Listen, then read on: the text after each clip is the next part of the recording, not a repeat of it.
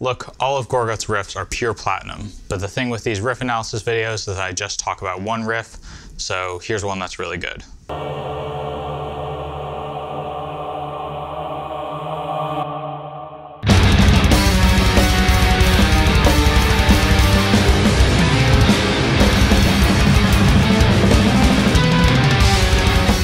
I'm going to talk about some thwarted symmetries in both form and harmony, which both sound very Gorguts and, I think, are characteristic of Luc Lemay thinking like a classical composer.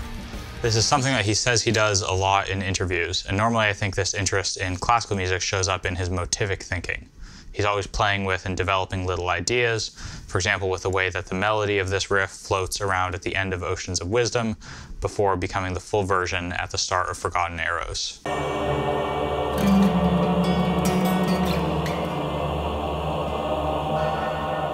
This type of stuff is straight up Beethoven in spirit, but the weird symmetries I'm going to talk about also share some ground with modernist music, I think.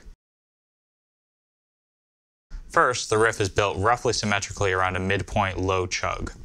6/8 notes before and after this midpoint we get a big low G.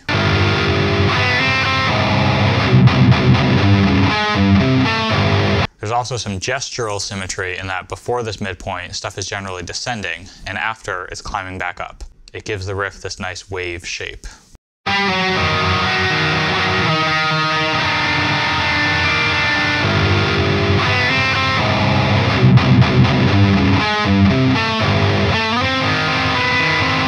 But this riff is also slippery.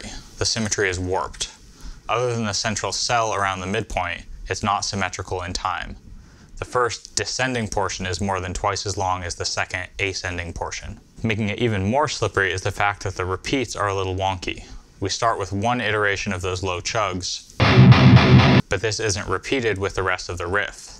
It's like a little introductory tag that throws off my sense of what the most basic version of the riff is, or even where it starts and ends. The fact that the last iteration of this riff is truncated has a similar disorienting effect. But it also means that this entire first riff section is bookended by these low chugs, which reclaims a bit of symmetry.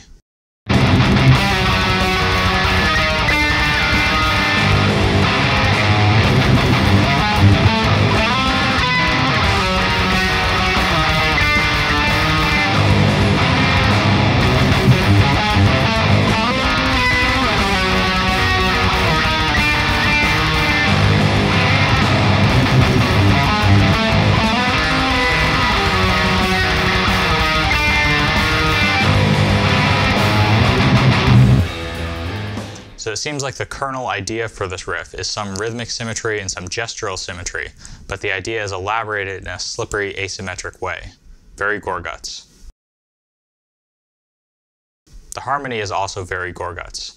I have another video on death metal harmony where I argue that often what matters is the sound of the open lowest string and certain intervals, especially minor seconds and minor thirds. Everything I talk about there still applies for this riff, but I'm going to go into more depth in this video. Unsurprisingly, the subgenre of dissonant death metal is often pretty dissonant on a surface level, and often what that means is that you hear a lot of one specific type of chord.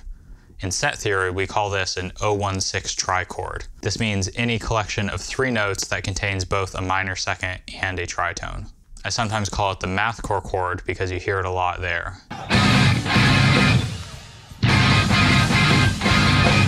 But it's also all over the place in dissonant death metal, and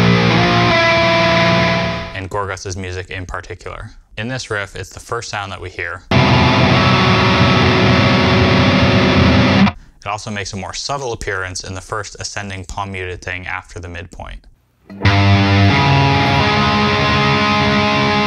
maybe at a deeper level, what's important here is the use of symmetrical pitch collections. Symmetrical pitch collections, such as the whole tone collection and the octatonic collection, can sound disorienting because, unlike the diatonic collection, which is the major scale, the minor scale, all the church modes, there are no structural clues about what role any note within a symmetrical pitch collection plays. This is because if you rotate it, it looks exactly the same at several points. In Forgotten Arrows, we get a lot of hexatonic fragments. This is the collection that evenly spaces 6 pitches among the 12 possible chromatic pitches by alternating minor thirds and minor seconds.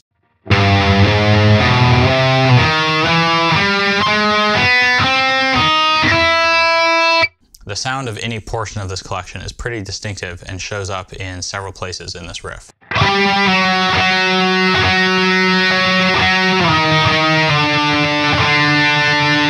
What's interesting, though, is that instead of just sticking to one hexatonic scale, we get fragments from two different ones. When descending, they use the one that includes A sharp and B, and when ascending, they use the one that includes C and C sharp. This makes it feel like the sound of the collection is more important than sticking to any single scale. I'm also filing this difference in harmony between the ascending and descending parts under disrupted symmetry for the purpose of this analysis.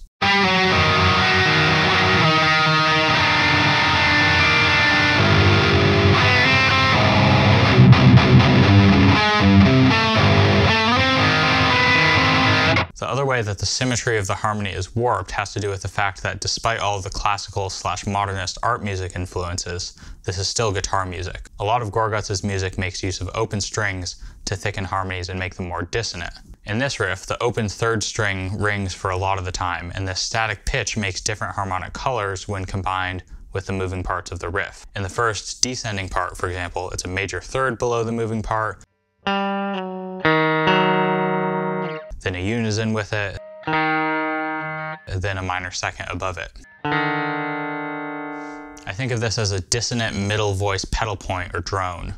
Pedal points are used a lot in music, but they're almost always below whatever else is happening in pitch, like when the bass or the lowest part of the guitar just sits on the same note for a bit regardless of what's going on above it. Here we get a dissonant pedal thing in a middle voice instead of a lower voice. This is very idiomatic for guitar, which means that it makes sense to play it. It's ergonomic on the fretboard, and it's much more specific to dissonant death metal. I find this type of thing has a cool kind of kaleidoscopic effect, with the drone thickening the harmony in different ways at different points in the riff.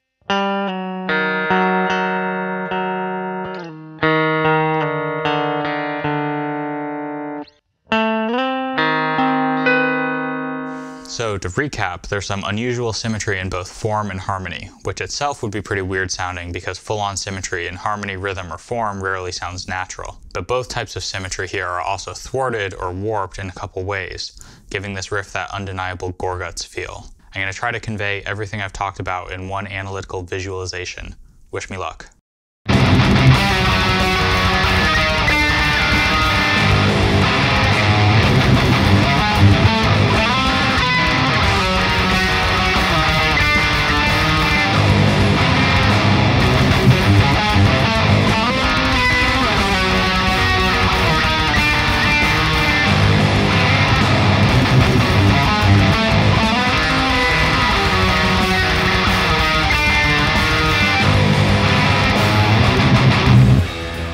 Such a good riff. Thank you for following me into the harmonic theory weeds. I hope nobody gets a rash from them. See ya.